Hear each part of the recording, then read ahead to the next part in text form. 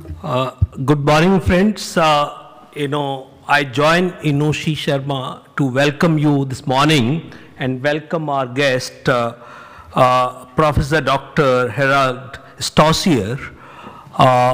We all know when we talk about health, what comes to mind is hospitals, doctors, medicine, lab tests. But health is about, healthy food, clean water, clean air, lots of sunlight. And this we often forget. There are a lot of people who, go to hospitals and doctors for treatment, but there are many of us who remain healthy and reasonably healthy throughout our lives and don't have to visit doctors too often. So what is it that these people do, to keep healthy is what Professor Stossier's, work has been throughout his life. We will learn a little more about Professor Stossier. He's, globally renowned, expert in complementary medicine. And his centers and clinics in Austria and Europe are one of the most sought after, clinics and places to visit by celebrities from around the world. And we have immense pleasure in welcoming you, sir, to Food Safety and Standards Authority of India, which, as you just saw, started the Eat Right India movement to focus on eating healthy, eating safe, eating sustainably to keep healthy. Now, I'll request Kavita Devgan, who is a celebrity nutritionist, to introduce Professor Stossier and also conduct this session with him. Thank you. Thank you. Well, I believe that the common sense evergreen rules of eating and living are the same worldwide. And there are some eminent personalities who have taken it upon themselves to actually go around the world and talk about it, write about it, and also practice it. And Dr. Stossier is, in fact, a big proponent of this old school way of living and thinking and even eating. So it is always, always a pleasure to speak to him. The last time I had a conversation with him was exactly a year back in December last year, when he was here for the global launch of his last book, the 10th one, in fact. That is how prolific he is in writing. And after that book, I don't really know if there have been any more books. Yes. Maybe, okay. So I should have presumed that there have been more books since then. Many of us would probably know about him already because he is a very, very well-known name worldwide. But for those who don't really, let me just do a very short introduction. He is the founder and the medical director of a very, very prestigious Viva Maria Wirth Mediclinic in Austria. There are 2 centers there, which are very sought after. And as Mr. Agarwal mentioned, the who's who, the A-list celebrities from world over, and yes, from our Bollywood as well, frequently visit it, many times. The best thing about him is that he combines alternative medicine with conventional medicines and treats the problems right from the root. He doesn't believe in quick fixes. He's never believed in them. In fact, some of the ways that he propagates are the ways that have been actually a part, correct me, sir, if I'm wrong, of Ayurveda and the ancient policies that we've been following in our country as well. So which again goes to prove the very same point which I said right in the beginning, that the same rules actually stand the test of time. And these are the commonsensical rules, and they are evergreen. So I'm really happy for this opportunity, Mr. Agarwal. Chairperson Ma'am, to be here to speak to him again. And I'm going to try that we all learn a little more from Dr. Stosia as to how to live a happier, healthier, and more sustainable life here on. Welcome, sir. Thank you. First of all, I was just thinking we could show the short film we have of Dr. Stosia. yes, that will be lovely. Yeah. So can we just have that short film, please?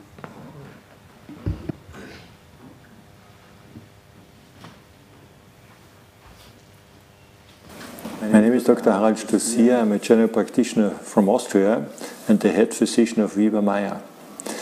It's a pleasure for me to be here and to speak at the Eat Right campaign because nutrition is important for all of us. Around the globe we have to talk about nutrition and how to eat in the right way. I think that what Viva Maya can offer is that we can focus on the eating habit because that's more important than the food itself. The eating habit is in the self-responsibility of every human being, and of course we eat different foods in different areas of this world. Yes, it's right, we have to look at the food to have the healthiest food we can get. We have to eat sustainable food, we have to look at the production of the food and the preparation of the food. But at the end, it's more important to eat slowly, to chew well, to take time for our meals, to enjoy them, and also to respect the natural routine and the rhythm. We know we have more capacity to digest food in the morning and less in the evening. So all these habits have an influence on our health. And it's important to create awareness that everybody has the possibility to change the eating habits into a healthier eating habit, to protect us from different diseases, to stay as healthy as possible, and if necessary, we also have the possibility to treat diseases with fasting and detoxification. So fasting should be part of our healthy nutrition, and also, as Gandhi said, it's the first step you have to do, and fasting is one of the strongest possibilities. It gives us the possibility to look in the inside, and what fasting is for the inside, the eyes are for the outside. So we want to create awareness that nutrition and fasting fits together to stay healthy and to treat different diseases.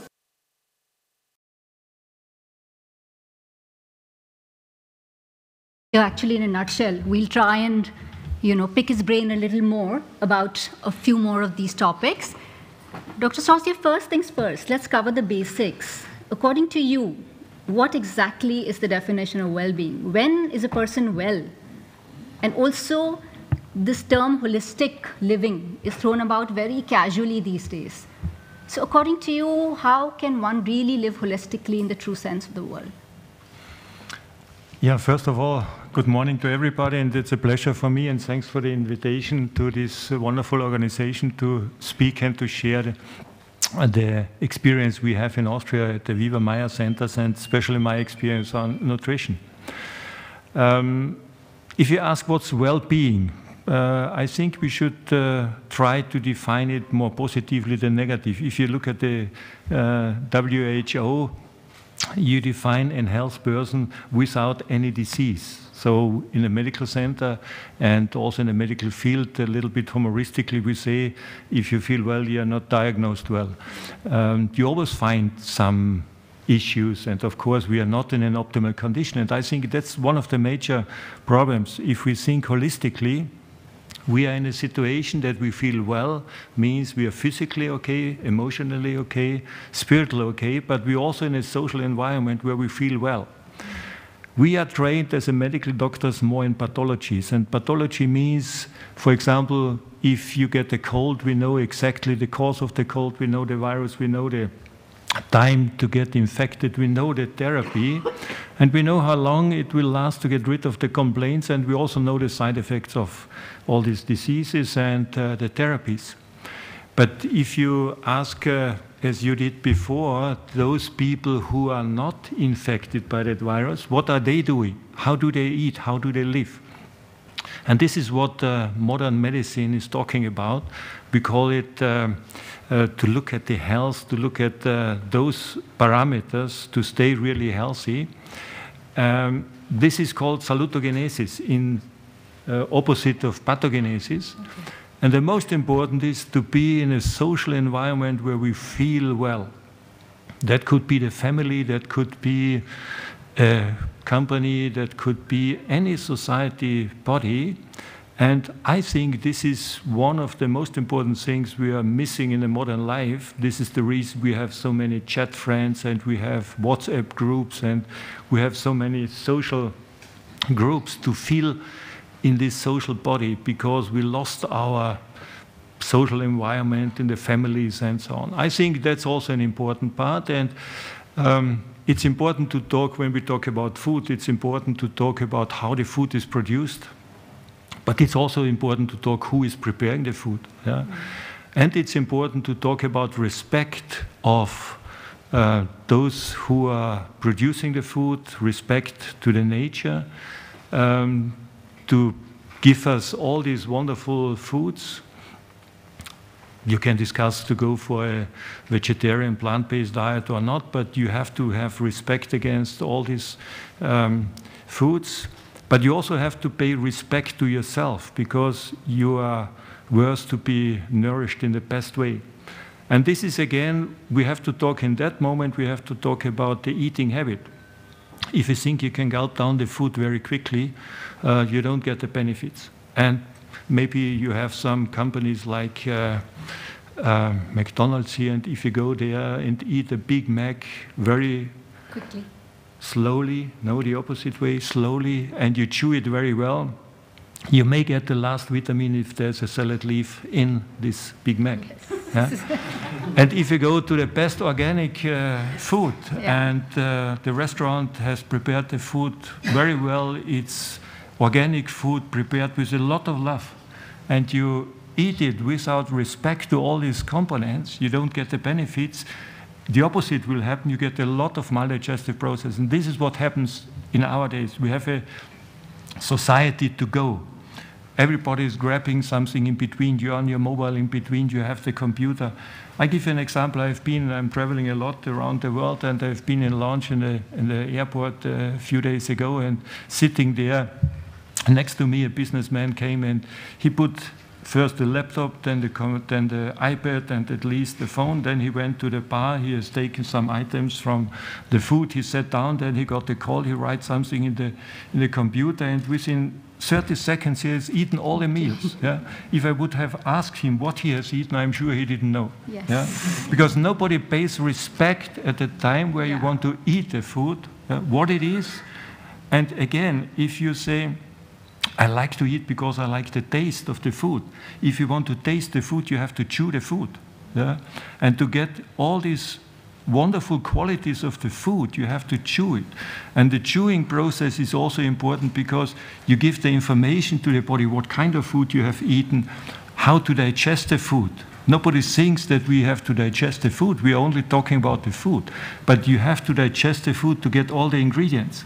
And the body has to be informed about what kind of food and how to digest the food. And that happens in the mouth. And that doesn't happen in 30 seconds. Yeah? So you need to chew every bite very thoroughly to get the chemical reaction between food and saliva, to give the information to the body how to digest it. If you eat it very quickly and you swallow, it takes 30 minutes from the stomach to inform the brain. And in the meanwhile, all the bacteria, and we have millions of bacteria in our body, they're very happy to work about, to have this food and to get it. And they create a lot of maldigestive process, fermentation and putrefaction. So we have to discuss alcohol problems. We create a lot of alcoholic maldigestive processes if we eat the wrong food at the wrong time, meaning raw food in the evening. Yeah. So the eating habit, I think, is more important than the food itself. Of course, everybody is talking about food, and we have to talk about the right combination of food and the relation of food. But the first step is to eat the right food in the right way.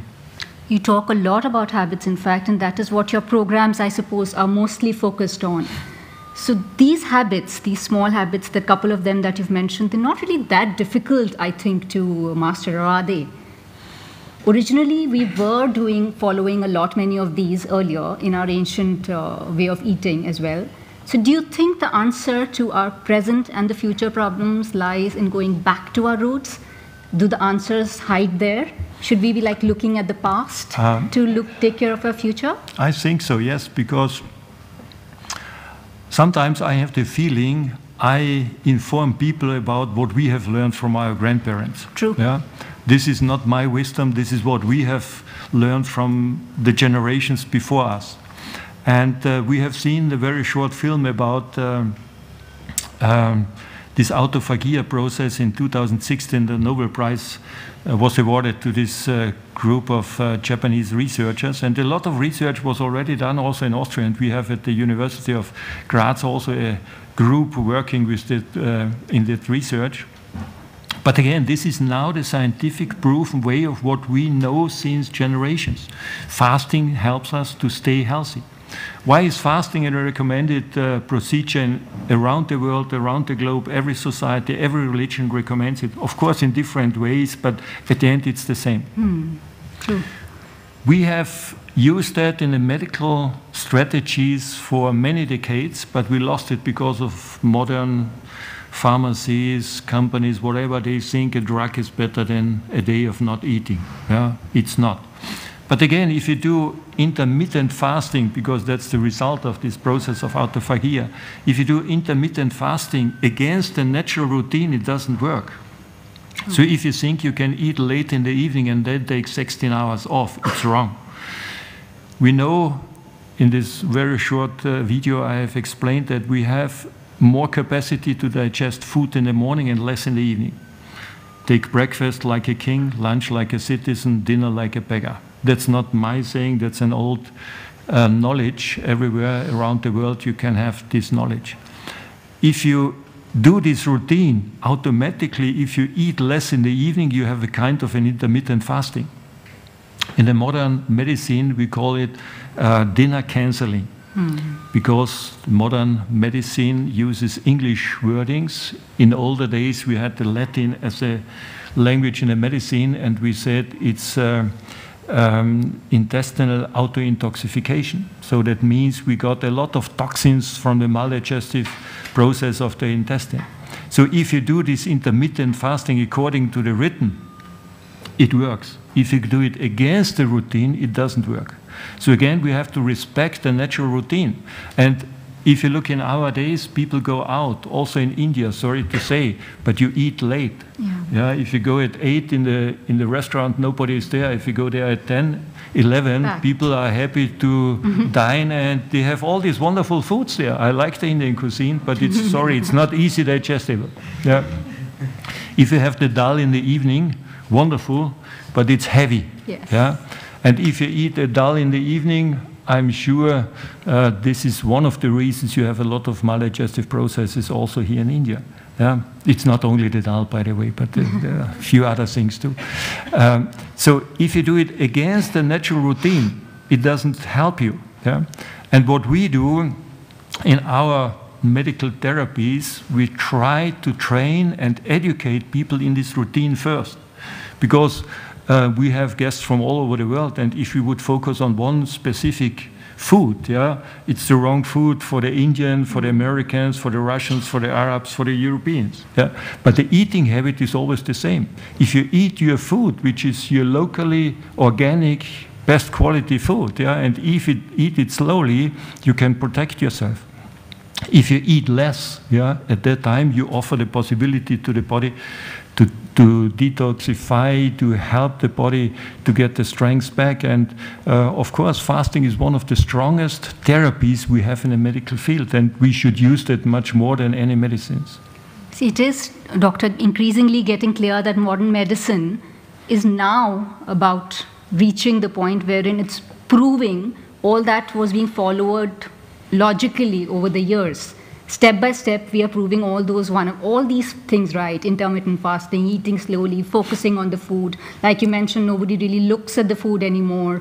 So a lot of these are being proven now, all these old things. Another factor which has now been proven without any doubt, and that is something Ayurveda has been, it has been the biggest pillar of Ayurveda over the years, is that first you need to focus on your gut. Your gut health is the most important. Once you take care of that, it takes care of everything else in your body. And you, in fact, never tire of saying that you are not what you eat, you are what you digest. And that's something that is a very simple way of getting this message across. It's not just focusing on what is on your plate, but making sure that your gut is able to actually get some goodness out of it. So at Viva Meyer, do you focus a lot on gut health as well? And also, if you could just share with everybody who's watching a few simple ways, the way we can take care of our gut and make sure that it becomes a little more alkaline compared to the acidic gut that most of us are saddled with these days. Yes, I think you're absolutely right. We are what we digest, and that's totally different. You are what you eat, because if you are what you eat, you look at the plate, what kind of food, and we are focusing on the food, the combination, whatever. If we say you are what you digest, the food is important, but more important what we create out of the food. For example, if you eat the best, you said alkaline acid, alkaline food, vegetables in a wrong way, wrong preparation, as a raw salad at the wrong time in the evening, you're not able to digest it properly, and your intestinal bacteria are happy to metabolize that, but you create fermentation. And fermentation gives you alcohol, gas, and a lot of acidity. So the best food at the wrong time creates a lot of problems in the intestine, and because of that, also in the whole organism. We can say the intestine is our common kitchen of our body, yeah? And what comes out from that kitchen, the quality we offer to all our cells, influences the quality of our metabolism, influences the quality of our lifestyle, especially our brain too, and our sharp thinking and so on. So everything is influenced by the quality of the food we get out of the intestine. So this is one of the reasons in the therapy we want to establish or re-establish a strong and healthy digestive system. The only influence, and you can try, and everybody can prove that, if you try to ask your stomach to be a little bit more active because you forgot to chew, try what answer you will get. Have you ever tried to ask your stomach for this? If you get an answer, let me know, I will publish it. But the only way to influence your intestine is by chewing. As long as you have the food in your mouth, you decide how often you chew it, how intensive you chew it, how intensive you mix it with the saliva. At the moment where you have swallowed the food, you have no influence. The only way to digest it is the chemical process. We have a lot of enzymes to do so. And you can train yourself. You take a piece of bread and you have wonderful chapatis here. I wouldn't recommend to take a fresh one. It's too easy with the fresh one. Take an old one, 1 day old, and chew that chapati 40, 50 times, as long as you feel it tastes sweet, because there's a lot of cereal, and in the cereals you have the carbohydrates. And the better your chewing will be, the more sweet you will taste from this bread. This is to give you an idea how the quality of your digestive system is. But don't take a sweet one, take a pure one, yeah? Because then it's very easy. So to train the chewing, I think it's the most important to also to activate the whole process of intestines. We know in the meanwhile, and there's a lot of research at the moment on the microbiome. That means the summary, in total we have billions of bacteria. And we think that they influence us more than we believed until now. The influence could be that we choose our food because of the intestines. That influence could be that diabetic persons and so on have a different bacterial flora. So maybe the bacterial flora is as individual as our footprint and fingerprint. But we get more and more information. But we have billions of bacteria. We think we have about 500 families of bacteria in our intestine, and we know maybe 50 by name. So you see there's a lot of research in the next couple of years necessary to get more knowledge about that. But also to give you an idea how that works. We know if you have, for example, an emotional problem and depressive disorder, something like that, the intestine is important too. Yes. Because we know that those who eat a lot of fruits, yeah, and not able to digest that huge amount of fruits, create a kind of maldigestion in the intestine. Plus, they get the complexation of fructose and tryptophan. And tryptophan is an amino acid we need for serotonin and melatonin. So bad mood, sleeping problems, and healthy diet, because we recommend to eat a lot of fruits and so on. If you're not able to metabolize that, they lead to depressive disorders and sleeping problems. So we know there's a lot of influence on every different disease from the intestine. And I think in the future we will get more and more information how important the intestine is. But nevertheless, this is the biochemical background. And the only way to influence that is, of course, to choose the right food. I agree totally. But then to eat the right food in the right way. And this is also important for the therapy. When we are talking about fasting, fasting in the original meaning of the word means to take only liquids, not food you have to digest and to chew. That's not possible for everybody if we use fasting as a therapy. If a healthy person wants to fast, that's okay to do, let's say, 1 day only drinking liquids, whatever. But in the medical therapy, we have to do it very individualized. And therefore, we need the diagnostics first. Then we have to individualize the therapy. This is what we do at the VivaMaya. We do the individualized therapy diagnostics according to Maya. Then we do a functional muscle test. We measure the different minerals, vitamins, trace elements, which is also important. And then we have an absolutely individualized therapy. And fasting in that means could be only giving some liquids, but it could be also that we have, for example, in very easy and light digestible food, some vegetables, but these vegetables have to be chewed very thoroughly. So minimum of food, but optimal digestion to offer the possibility to eliminate, to detoxify, to cleanse the intestine. We do a lot of cleansing. It is very similar to your panchakarma cures you have in the Ayurvedic treatment, but there's one major difference between the Western and the Eastern way. In the Western medicine, we are focusing more on the water-soluble part, in the Ayurvedic more on the fat-soluble part. So we don't use the oil, we don't use the ghee, and we don't use this way of detoxification. We have more the Epsom salt, more the water, more the minerals. But because of the importance of both parts, we have combined that, and we use a lot of oil in our centers, but not for the therapies, but for the digestion itself and for the healthy food itself. So for me, the biggest takeaway is that the gut health is actually detrimental to my happiness as well. Yes, absolutely right. So it's not just the physical symptoms, it's the mind and the heart, everything is connected to how your gut is behaving. That's right. We have the same amount of nerve cells in the intestine. We have the same transmitters. For example, more than 90% of serotonin, this transmitter, which is important in the brain, is produced in the intestine. So we can say if your intestine is happy, you are happy too. True. That is a connect not many people make, and I feel that is a good lesson to take from here. On a lighter note, I personally would really like to know about your opinion about keto diets. A lot many people, I'm sure, would want to know a little bit about what you feel about it. A very simple answer would be next question, but I'm sure you're not happy with that. Yeah, we get the answer with that, so we can move on to the next question. Also, a big problem in our country in particular, I feel, is protein. Yeah, both the that's quality keto diet. and the quantity of protein that we consume. Do you personally think it's impossible to get enough good protein on a vegetarian diet? Or you think it is very much possible? It is possible. There is no need to have animal protein. That's your personal decision. If you are going for a plant-based diet, you have to know that you don't have in any plant all the essential amino acids we need for our life.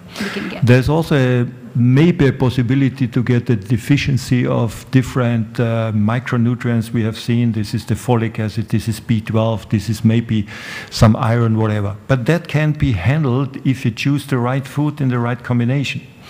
But you don't have all the amino acids in one plant. If you take animal sources, animal foods, you have all the essential amino acids, for example, in meat, in fish, in cheese, they're all in. If you eat eggs, you have all these amino acids in.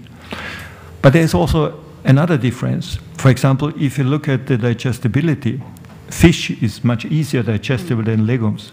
If you have lentils, beans, dal, they are not easy digestible because they are rich in protein, they are also rich in carbohydrates. And if you eat that both together, it's not easy digestible. So you have to prepare it well, you have to soak it overnight, you have to cook it. As your grandparents did, by the way, they soaked it over the night, they cooked it for 24 hours, it's much easier. And if you look in a modern stylish kitchen, they don't do it this way. So then you get the problems to digest them. I think a combination would be fine. To have a lot of vegetables, some protein, yes. Keto diet, it's really a problem because the ketogenic diet, it's excellent to treat an epileptic disorder. But it's not necessary and possible and recommended for everybody. That's the same if you go to the Stone Age diet. Yes, if you go back to that part and that time, then you have to live at Stone Age. Then you become a hunter, collector, but you can't live in the 21st century in that way. Yeah, it's too much on the acid side. Yes. Yeah? And the importance of the plant-based diet is that you have a lot of alkaline food. The vegetables, the potatoes, they're rich in alkaline. And if you eat a lot of industrial prepared food, but also the protein, meat, fish, cheese, it's very rich in acidity. So you have a tendency to be on the acid side. And our lifestyle in general brings a lot of acidity in our metabolism. So nutrition should compensate that acidity. And if you eat a lot of acid food, you can't compensate the stress of the life because you have not enough alkaline values. You can do that, but then you have to take some, I would say, micronutrients, some supplements like calcium, magnesium, potassium, base powder, which we need in the therapy to help people to balance the alkalines and the acidity. But in the diet, you have the vegetables, you have the potatoes, which are the natural sources of alkalines. So I think the answer is pretty clear. Your words, not mine. But I do understand what you're trying to say here. What I would really like to talk about next is that at FSSAI, they work a lot on fats. You know, a lot of messaging is focused around the right fats to eat, demystifying, you know, what are good fats, what are bad fats. There's a lot of work happening on trans fats, and in fact, a lot of good work, and they're pretty ahead in terms of making India trans fat free. As compared to the global way. And also a lot of work is being done in stopping the reuse of oil, which we all know is a really big health deterrent. Personally, if you had to, like, in simple words, explain to everybody that we should not really consider fat as the evil, it's not a 4-letter word, but how to choose the right fats, and do we really need them in the diet, and which are the ones we do need in our diet? Like you said, you already mentioned you have 2 ways of therapy there. One includes fat and one doesn't. No, we always include fat, but the right fat. Yeah. You're absolutely right. Fat is not fat, and the evil of the fat is the sugar, not the fat. Precisely. Why?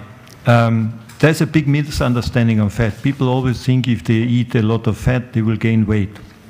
Of course, if you overdo everything, you will gain weight. That's not the issue. But the right fat, what we really need are the so-called unsaturated fatty acids. We have two fatty acids in our body. One is saturated, one is unsaturated. The saturated fatty acids we can produce ourselves, and we made them from sugar. And this is the energy. And you store the energy which you don't use because of your physical inactivity at the moment. You store where you very like it, around the hips and the belly button. This is the fat you don't really need. The fatty acids we need are for the brain, are for the immune system, for the skin, for the hormones. These are for the functions also to feel well. We need the so-called unsaturated fatty acids. Unsaturated fatty acids you will find in the cold-pressed vegetable oils, or in the nuts and the seeds. We made that, or in fish, but it has to be the fish from the sea and not the sweetwater fish. So these unsaturated fatty acids are crucial for our functions. And concentration, brain function, and so on, they are depending on these unsaturated fatty acids. As far as I know, Mahatma Gandhi recommended linseed. Linseed and linseed oil is one of the best fats you can get if it's cold pressed. If you heat it, you destroy it. That's the important thing. If you heat the unsaturated fatty acids, they are very sensitive to temperature. You destroy it, you damage it, you produce a lot of first trans fatty acids and then a lot of toxic fatty acids. And trans fatty acids, they also have a long history because we thought they are healthy, they are helpful because they are also unsaturated, but they have no biological function. So trans fatty acids have to be reduced in our food. These are the damaged fatty acids. We know, and there is a word from the University of Maastricht and also University of Harvard, if we reduce the trans fatty acids by 5% in nutrition, we reduce the heart attacks by 25%. So it has a strong influence on cardiovascular diseases. So therefore it's important to take the natural form, the unsaturated fatty acids in huge amounts. And huge amounts, it's really, we would need 2 tablespoons per day of these fatty acids. If possible, and I think it will be, put it in the fridge to keep them as fresh as possible. Don't buy big bottles, except you have 10 children to survive, then you can do so. But if it's only for you, buy the small bottles, dark glasses. That's also important because light, temperature, and oxygen destroys that fatty acids. So keep it in the fridge, well closed, stored on a cool place, and use as soon as possible. Don't put it on the table, I have it, look at that for half a year and then take it. That's the wrong way. Yeah? Use it as soon as possible as you have it, because that's the benefit we need. And also for pregnant women, most important to optimize the development of the brain of the baby. Yeah, we know that these fatty acids are crucial for the development of the brain, of the immune system. We know that a lot of disorders can be avoided if the pregnant woman have enough fatty acids at that time. And also allergies can be protected if you have enough fatty acids. So both aspects are important, avoiding the bad fats and having enough of the good fats in your daily diet. Yes. That is how it works. That's absolutely right. Before we started this conversation here, Doctor, we were discussing about how important it is for the doctors to know about nutrition as well when we were sitting in ma'am's room. And personally also I feel that if we can just make a small or even a mediocre shift towards focus on prevention rather than just the treatment modalities that the world over everyone is focusing on, most of the problems will get solved. You think that is the course that we've really faltered on? I think the education is really important. As I said before, we as a medical doctor, we are trained in pathologies. We are not trained in physiology as much as we should, and we are not trained in protecting diseases by nutrition. Especially nutrition, we are trained in clinical nutrition to survive people in accidents, in intensive care situations, but not as a doctor to give you advice how to eat healthy. That's not enough, and I think that should be part of the education, of the training, much more than until now. Nevertheless, I think it will be also important to start the training program from the very beginning. Yeah? During kindergarten, during the first years of school, we have been to China a couple of years ago, and they have started a program where they have in the kindergartens and in the schools, they have educational programs for these children to eat in the right way and to train them to have the healthiest food. And so if you start as early as possible, then it will work. On the other side, education is not necessary. Children, they copy us more or less. So if we train parents to eat in the right way, they will train their children automatically. I think we are at the very beginning in that. I don't know if the medical doctors are the right people to do that because they have a lot of other things to do. But there is not enough training as far. I've seen that this is not India on its own, this is Europe, this is the Western world itself. We're always talking about food, but the specialists are not talking about the nutrition, they are talking about different foods. They are maybe food experts, but not nutritional experts. And that's also one of the problems. Maybe we should ask our grandparents to do that job. Yes, They were they doing could it do it actually. much better than Yeah, anybody they were else. doing that till they were allowed to. Now nobody really listens to them anymore. That is, I think, where most of us have gone wrong. It hasn't really got passed on, I feel, to the next generation. So I think a lot of this is being done by Eat Right India. At least effort is there to take the message on to the schools and to the universities and actually creating the fabric of, or the social fabric where eating healthy by default becomes a habit. I mean, that effort is on, although very early days yet, I would say, but that, I suppose, is the right direction. After talking to you, it seems it is the right direction we are moving towards. And I think maybe we would have time for one more question. You could probably also tell us a little bit about your last two books. They were both very fascinating. I read them both, the Viva Maya Diet and also the last one, which we launched last time, Nutrition, What Really Counts. Yeah. You talk about all this there, right? Yes, before we will do that, I would say one suggestion about training and education. If everybody in this room starts from now on chewing every bite 30, 40 times, we have a perfect start in education of people, and you will be asked, don't talk about that, I'm sure you will be asked, what are you doing? Yeah, and if everybody follows that, we have, I think, a great start of this campaign, eating right and chewing well, because I think that's So a lot of people pay a lot of big bucks for this advice. So we've got it almost free here, so the least we can do is, I think, try and incorporate it in our daily lives. I would really like to end here. The only side effect, sorry, will be you need more than 6 minutes for your lunch. Yes, that is directed at we know who. Inoshi. Okay, so I would really like to end here. I think we're at the end of our time. Thank you, Dr. Stosur. This conversation has been really, really insightful. And as I expected, it's going to help not just our health, it'll help us stay healthier, of course, happier, and it'll help our soul as well. And I would also like to throw open the floor for questions. Can we begin with Dr. Ishi Ghosla? She's here with us, Professor Stosur. So maybe you could reflect on what you just heard and,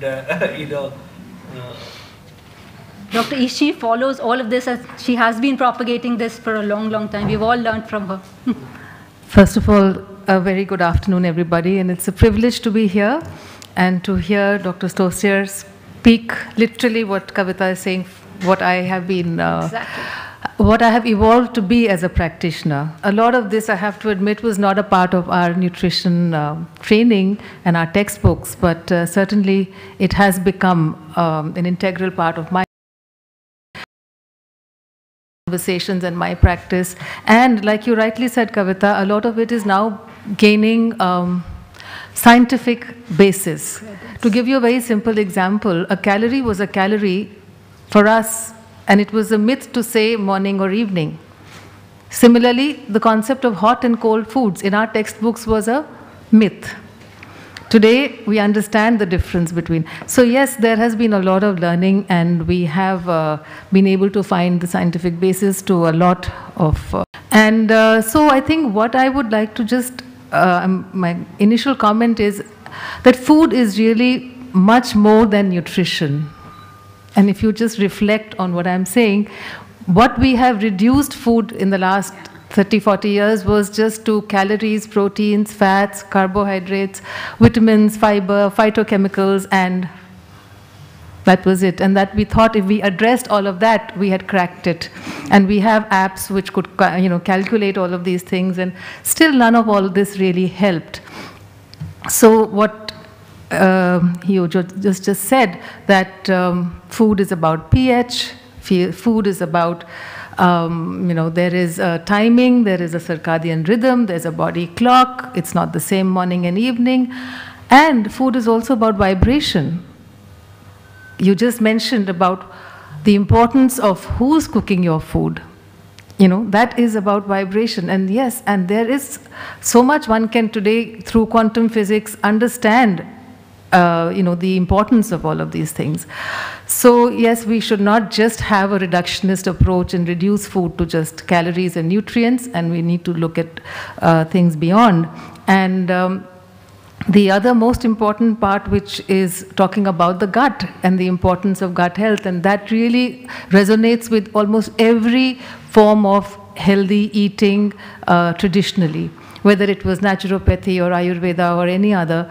And I wouldn't like to use the word even complementary, I would just say, or alternative. It's so integral. So we should have a more holistic and an integrated approach rather than keep this as also on the side. So yes, the gut seems to be the seat for everything that's going on mentally and physically in our lives. And I think I must make a point here, because you very rightly said, you are what you digest more than you are what you eat. And from the FSSAI perspective, I think this is an important area to look at, because we are dealing with nutritional deficiencies in a big way.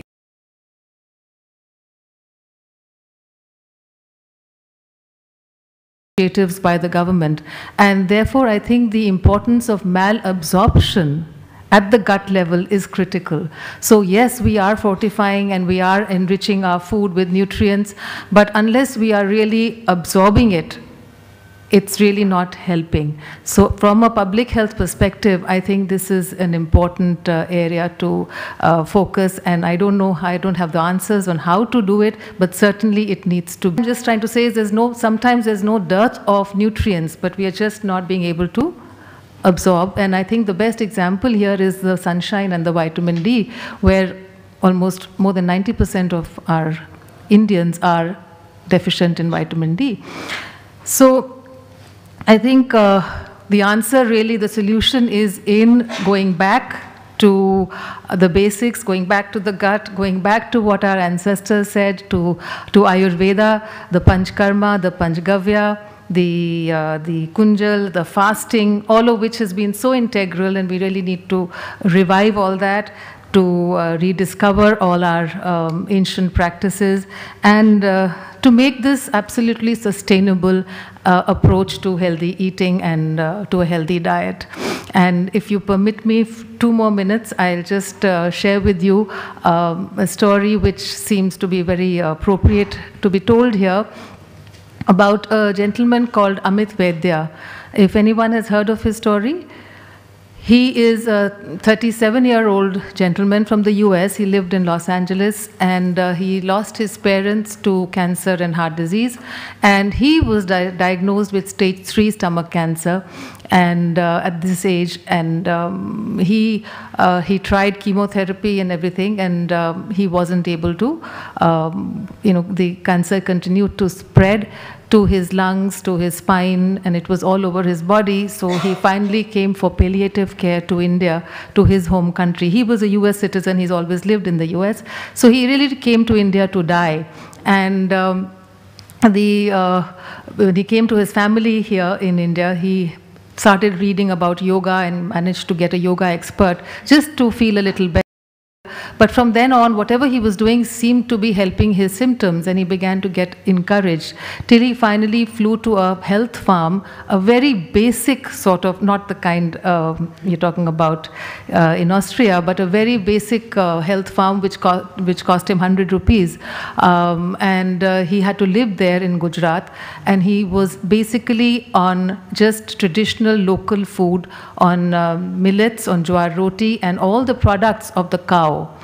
And within a few months, he began to feel a difference. There was cow dung applied to the back on his lesions, which began to shrink. And within a year, he became literally cancer-free. He was in touch with his doctors in the US. He used to travel to Bombay for his tests, and they declared him cancer-free in a year. And this just tells you how important and what is the potential we have within ourselves, within India, to tap and treat diseases and to heal ourselves. So with that, I'd really like to conclude this afternoon today. It's been absolutely joy to hear you, sir. And I want to congratulate FSSAI and Pavanji for having such an open mind to engage all of us in these forms of conversations and to take this forward. So thank you very much, sir.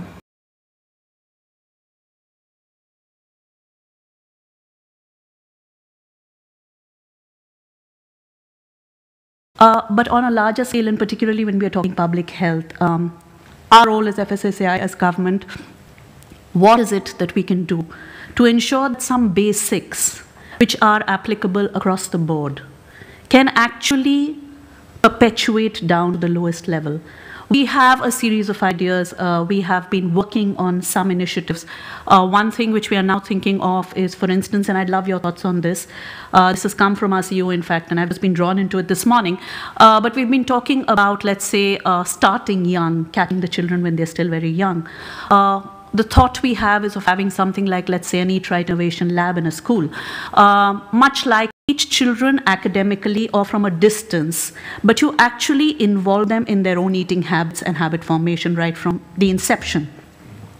Now, something like this in 5 schools, 10 schools, we can see ourselves doing. But how do we ensure that it perpetuates right down to the last child in India, so that those habits actually become something of a lifestyle? These are some thoughts we have. So individual diets, very honestly, we have a number of resources, and people who can afford them access those resources. How do we make this a huge public health movement? May I ask you, may I answer you directly? We have, for example, in Austria, different kindergartens where the children prepare their food by themselves, together, of course, with the adults. They have a written in preparing the food. They don't prepare every day the same food. They have a written, they have every day a different food to prepare, so that they get informed about the written, the routine. They eat differently. Of course, they have organic food, they have whole grains and so on. But always the children prepare it by themselves. So it's not theoretically, it's a practical education. And if you start that program and continue that program also in the basic school classes, yeah, I think that will come down to all of them. But it's also important that they eat together. Yeah, it's not that they are separated, they eat together what they have prepared together. So you demonstrate it's enough time to enjoy the food, yeah, they have enough time to chew, and they are educated in also in that part. So I think if we start in that point, then we can do that without any theory. Of course, we have to educate the trainers, but the theory is not important, the practice is important. So now it's open for any further observations, questions.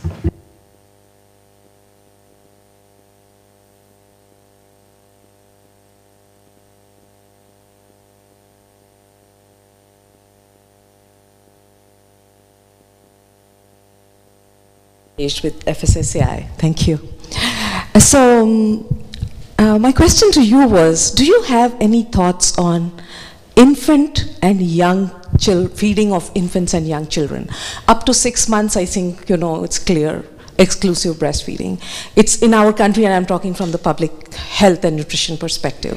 The key problem of undernutrition starts there, children 6 months onwards. What to feed, how to feed. Do you have any thoughts? I mean, besides, like, you know, in addition to, or have you done any work, any experiences you would like to share? We'd love to hear those. Thank you. I think one of the most important aspects in that, at that age, is fatty acids, because for the brain and for the development of the brain, learning abilities, the children need the fatty acids. So here the unsaturated fatty acids are really important. If you rethink, mother milk has the highest concentration of fatty acids in a perfect relation of the omega-3, the long-chain fatty acids. And so we need that too. So we have to train the mothers to give the fatty acids to the children. Protein is not so important as we always think. Yeah, protein is important, but not so important. And a lot of minerals, vitamins, you can get also from the vegetables, from the whole grains. That would be great to have. But children at the age of 6 months and even a little bit more, you have to be carefully with all these lentils, all this, because they are heavy. So you have to ground them, you have to feed them carefully, and also the whole grains, they have to be grounded very intensively, not to, I would say, put an overload in the intestines. Okay, excellent.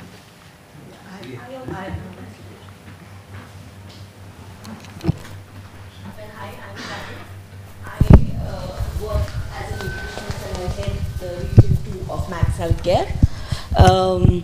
And I am representing Indian Dietetic Association also over here, along with my few colleagues. So my question is, we have talked about Ayurveda, which definitely, as Ishi ma'am has already spoken, that yes, it is evolving. I needed to know your views on ghee, and especially cow's ghee, because that's what Ayurveda has been preaching. But medical science talks about unsaturated fats and a mix of unsaturated fats. So just because we were talking on Ayurveda, so I just wanted your views on ghee. What would you talk on? Because a lot of our ancestors used to take ghee. Yes, sorry to disturb maybe a whole world now, but the nutritional value of ghee is like 0. Why? Because if you take the butter and heat it, you destroy all the important unsaturated fatty acids in the ghee. So you can have the ghee to cleanse the intestine, to have other aspects, to heat the fat. Yes, that's possible, but you have no unsaturated fatty acids like in the butter. Yeah? Because the temperature you use to prepare the ghee destroys these unsaturated fatty acids. So there are other values, but not for unsaturated fatty acids. Good morning. Thank you for that wonderful and very insightful lecture. Just a little thought on the fact which you commented, that when you give fatty acids, or as you said, the unsaturated fatty acids to a pregnant woman, how does that help in preventing food allergies, which is now fast catching up in our country as well? And we're certainly concerned about that. We have to look a little bit in details. The surface of the intestine are membranes, and these membranes are fatty acids. So in case of an inflammation, in case of an allergy, in case of an irritation of the intestine, we destroy these membranes of fatty acids and we create what we call a leaky gut. And to heal the leaky gut, the fatty acids are really important, as well as an amino acid called glutamine. So the fatty acids you get from the cold-pressed vegetable oils to restore the membranes, to heal the membranes. Therefore, the fatty acids are important, and then you can close the barrier of the intestine, and then the allergies are reduced. But that has to be during the pregnancy. And in the same way, for example, if you have a family of allergies and you treat the pregnant woman during the pregnancy with probiotics, with the good bacteria, you have less allergies in the family than in the children. Professor Strauss, thank you for that interesting conversation. And a lot of my queries have been answered, and thanks to Kavita and Ishi. But there is one question that I'd like to ask you about supplements that you use. And do you give probiotic supplements routinely, or do you just believe in giving fermented foods? And also talking about supplements, there are lots of reports about not giving calcium supplements anymore. It should get it from the food. So what are your thoughts on that? So I think, or let me compare it. If you want to drive a Formula 1 car and you want to win the race, you have to take the best fuel. So if you have a stressful life, as we, I think, in that room or many others have, you need the best supply of also micronutrients. And it's difficult to get all the micronutrients by healthy food in our days. Even if you get the best food, it's not enough, because we produce a lot of energy, we need the energy, we produce a lot of free radicals and whatever. So I think, and we have a tendency to get an acid metabolism. I think it's important to have, let's say, a minimum of supplements to guarantee our health. Additional to that, when we want to treat different diseases, and that's also an important issue, if you want to treat different diseases, we have the possibility to use micronutrients or to use medications. For example, if you have a diabetic person, we know metformin is working, we know insulin is working. And of course, we know there's a diet which is also very helpful, and fasting is helpful. But because of the situation of a diabetes, the people are very much on the acid side, they have free radicals, they need more chromium to support the metabolism, they need B3 and so on. And it's not possible to take that amount only via nutrition. So if we want to treat different diseases, we need these supplements. Another example, if we talk about vitamin C has a recommended dosage of 100 milligrams per day. I think everybody can get 100 milligrams per day to avoid this absolutely deficiency of scabies. But if you want to treat, for example, a virus infection, you need more. So you can do a medication or you can do vitamin C. If you have an infection, virus infection, and you do a vitamin C infusion, you can get rid of the complaints very quickly. But you need a higher concentration. If you want to treat cancer for specific reasons, you can do vitamin C in higher concentration, but then it's a therapy. So we also, you mentioned, or the colleague mentioned, vitamin D. Yes, vitamin D is important. You can produce vitamin D, but nobody is going into the sun. Yeah, we live in-house more or less, and if we go out, we are covered. Yeah, so we have very low concentrations of vitamin D. How to get vitamin D? By food. You have to eat 1.6 kilograms of sardines per day, so it's not very simple to get. Vegetarian. So then it's easier to take a capsule, maybe with 2,000, 5,000, whatever units per day. So we have to look. What is our, I would say, lifestyle, what is our condition, and how to get an optimal concentration. If you do supplements, make sure that you again get the best quality of supplements. For example, if you do calcium, you mentioned calcium, and we need, let's say, 500 milligrams of calcium per day, and you take a tablet, and the tablet has 2 grams because it has to be produced.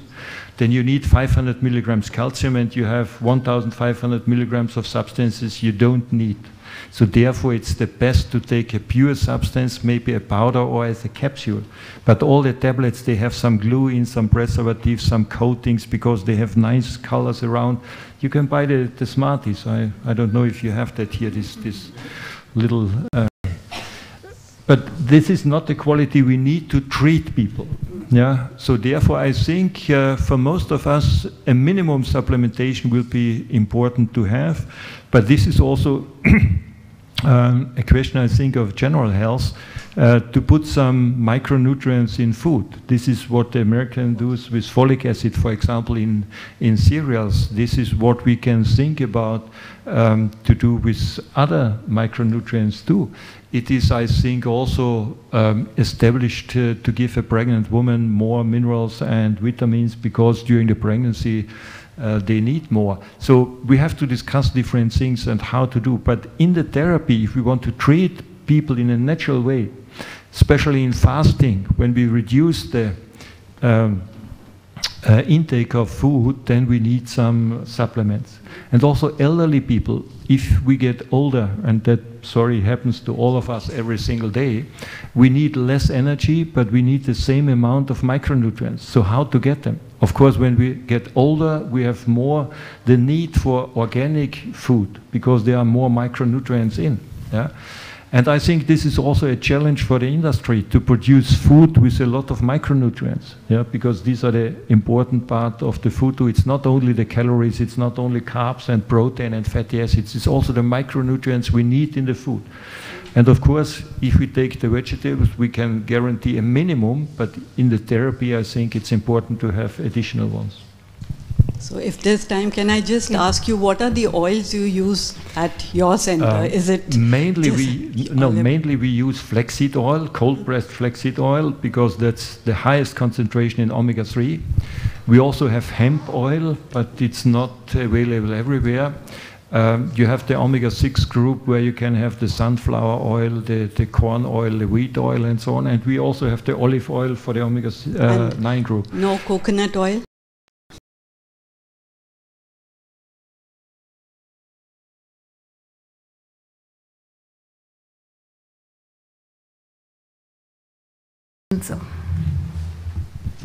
Yes, Dr. Stroshia. So we in India particularly are faced with a lot of toxic air. We have poor air quality, water issues, food a lot of pesticides, and the animal produce has also got a lot of antibiotics and hormones. And so I think the need for us to detoxify our bodies and the concept of detoxification has to be made more, more talked about. So what would be advice from you to us to how do we detoxify our bodies? So first of all, detoxification is not a process you have once in your life and tick it and done and that's it. Absolutely. That's a very, it's a process that takes place every second. If you inhale oxygen, in the next moment you detoxify carbon dioxide. So detoxification is a process we have every second of our life. When we have to deal with some environmental toxins, pollutions you mentioned, pesticides, we need fatty acids because they are mostly fat-soluble toxins. So therefore, the fat in the nutrition is important because we have to add the fatty acids to be able to chelate these substances, to complex them, to eliminate them. Without fatty acids, and also the complaints of these pesticides are mainly in the nerve system, in the brain and so on, to complex them, to eliminate them, we need the fatty acids. But we also have to make sure that the person is able to detoxify. So we have to open all the valves to eliminate. So we can use the intestine, we can cleanse the intestine. Therefore, the ghee is excellent to cleanse the intestine. We can do the massages which you have with the oil massages to use the skin. We do also massages to help them. And in case of specific specific processes, we also can use specific substances to let's say to complex the toxins and eliminate them. That depends very specific on what kind of toxin it is. But in general, fasting helps us to detoxify and to eliminate that. And once a year, people should do this period of fasting. Once a year? Once a year for at least 3-4 weeks. 3-4 weeks? Yes. And when this fasting would be liquid fasting? Or? No, that can be liquid, but it's not absolutely liquid, because especially if somebody is toxified with these toxins and you would put a liquid fasting on him, then it will be too intensive. It has to be absolutely individualized carefully, because you will have reactions from the re-intoxication when you mobilize the toxins. So that has to be, first of all, you have to know which one we have to handle and how to detoxify. Especially heavy metals are also important to eliminate. We have specific substances to do that. So there you have to know what and how to do that. So do you suggest it should be supervised? Yeah. Or, I mean, yes. for this audience, how would we want to, if we just wanted simple detoxification? Look, if we are talking about detoxification of heavy metals, it's not possible we would be all fasting. having, Yeah, it's not possible to take any of these toxins like aluminium, mercury, tin, whatever we have in the environment, arsenic. It's not possible via fasting, because they are so complex in the body. They are in the bindings so intensively that we can't mobilize them only via fasting. So we need specific agents to complex and eliminate them. This we have available. There are specific medications to use to detoxify. So that's not possible only with fasting. Mm-hmm. But the intestinal fasting, detoxification would be a form of enema, or what would it be? That could be an enema. We use Epsom salt. You can use the ghee. You can use a lot of liquids to eliminate. We produce a diarrhea to eliminate. Okay. Yes. Wonderful. Thank you. Any more questions? Sir, I wanted to put up one point here. I think wonderful session that everybody was knowing it about the chewing, but we never do it. We do it so fast and hurry up and pack up. So we will take and before leaving this room. That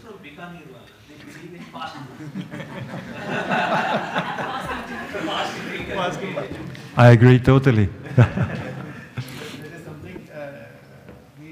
we realize, but we never do in practice. So I think I just taken this thinking before leaving this room. We will definitely go for 40 bites. Let us see how many days we can do it, but we will try. Sir, here you have just suggested to restore the oil in fridge. That will reduce the liquidation or the FFA or the free fatty acid. Once again, the fatty acids. You have told that if you store the oil in the fridge, that will. The oil, yes, yes. Because we are storing everything in fridge. I think none of us are storing oil in the fridge. I think. Yes, because the temperature, the oxygen, and the light damages the fatty acids, especially the unsaturated fatty acids. Therefore, especially when you have this oil, cold-pressed oil, put it in the fridge, in dark glasses, well closed, to keep it as fresh as possible.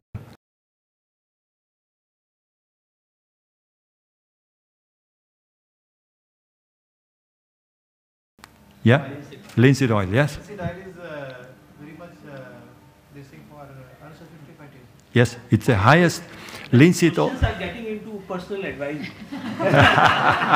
And you can't afford his fees, you know. No, today it's for free, don't worry.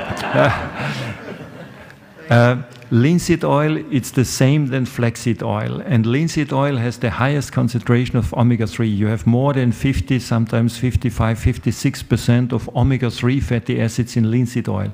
So there is no higher concentration in any other plant-based oil than linseed oil in omega-3. The only thing in fish from the sea, you have higher concentrations. Yeah? So therefore, linseed oil is the most important to supply omega-3 to the people. You know, I think one relating to palm oil. You know, in India, 2/3 or even more oil that we consume is palm oil. What are your views on that? Palm oil is a saturated fatty acid. You can heat it, you can fry different things in palm oil, but you don't get any unsaturated fatty acid on palm oil. It's a short chain fatty acid. High temperature, up to 200 degrees, you can heat it without destroying it. But nutritional value, sorry, not very much. Not very much. Okay, I think, ma'am, you know, before we thank and remarks of you know what we heard and went through, this has been a fascinating journey, but want to hear from you. Thank you, Professor Stosier, and Kavita also for sort of steering it in a way that we could get the most out of this. We really want to thank you, all the people in this room, and also all those who are viewing this on video conference, for being so clear and focused as well as generous with the knowledge that you have acquired and the experience that you have acquired in this area. I think in a sense it's quite appropriate that you are speaking here today at the Food Safety and Standards Authority of India, because, and this was some brief conversation we had before we entered this room, that unlike traditional regulators for food, this is, and maybe it's because we are young and we are, you know, feeling our way through the area of food safety, that we talk not just about setting the food standards and then enforcing those, but we also look at healthy diets, eating right. And today, I think what we got out of this was that eating right means also how you eat and when you eat, and a sense of mindfulness about eating. So I think that's added a dimension, how to actually put it out there. And this was also part of our conversation this morning, that sitting here in Delhi as a regulator, how do you ingrain this into public policy? How are we going to make this happen? I think Madhvi also had that concern. It is a challenge, and I think it's a challenge that will need to be addressed by all the professionals. We have a room that was heavy on the nutritionists, but I am concerned that in the medical profession, where most of us go when we have a problem, that the nutrition and how that addresses illness and treats it is something that is missing in medical education. And perhaps, as was mentioned, it's also missing in the education that we give to our nutritionists adequately, and to even our caterers, the chefs, all the professions who are gathered in our NetProfan network. Frankly, they themselves have not been equipped, may I say, with the tools to look at how to use nutrition, the way we eat, and how we eat. These are really important lessons. I do agree with you that this is an individual choice and an individual decision, but unless we create an ecosystem that enables this, I think it's going to be a continuous challenge. People do go to health farms. They do go to, they get some basic principles of Ayurveda, and I have to confess, I am one of those people. The day I retired, I decided that I would go to one of the health farms, fairly well known. Don't wait that long. Huh? Don't wait that long. Yes. But this is what I did, and I had messed up my health completely, as many people who are do in the course of their careers. And to be very honest, much of this was what I imbibed in that brief stay, and it has taken me a year to sort of go back to square one. So I think that this has to be a continuous reinforcement, and we have to find the tools to make that happen, all the professionals in this room, all those who are listening in. But here also for our team at Food Safety Authority, we will try and look a bit more deeper into what it is that we are trying to communicate. So thank you very much for making us think so much. Thank you so much. And India, I think, is an IT country. If somebody creates a chewing app, I think we would be very successful. That's an excellent idea. You know, so if some of you have seen the biography of Professor Stosier, like me, he's an electrical engineer by training. Okay, and therefore he's very clear in his thoughts. Okay. All right. So yesterday he gave this wonderful book, a thin, wonderful book. Of course, he gave me a heavy, thick book also. Professor Stosier, you know, I had the pleasure of reading it throughout the night. I read all of it almost. And the pearls of wisdom that you just heard are all here. You know, so I strongly recommend that you go through this book. And of course, one thing that has become very clear, that what he said was no different from what we heard from our grandparents. What is the ancient wisdom, what is written in our sculptures, what Gandhiji said, you know, and you saw that movie. So it's all very, very, I think it's not very different. Yet we do not believe it. I think because Professor Stosier, who's an electrical engineer, and also a doctor, and then he's done a lot of work in medical sciences and nutrition. So I think it reaffirms our faith in the ancient wisdom that India has. And the challenge as a public policy body of the country, as ma'am mentioned, is to reach these pearls of wisdom, these small, simple ideas, so that people start believing in it, start acting on it, and start chewing their food. So I thank you all. You know, we now close the session thanking Professor Stosier, Kavita, and our colleagues, Madam Chairperson of the authority, and we have Eat Right lunch laid down for you, and kindly chew. Okay, thank you very much. Thank you.